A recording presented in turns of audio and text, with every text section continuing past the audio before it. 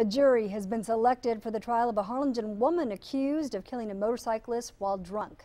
Taylor Nicole Ramirez is charged with intoxication manslaughter for the death of 29-year-old David Salinas.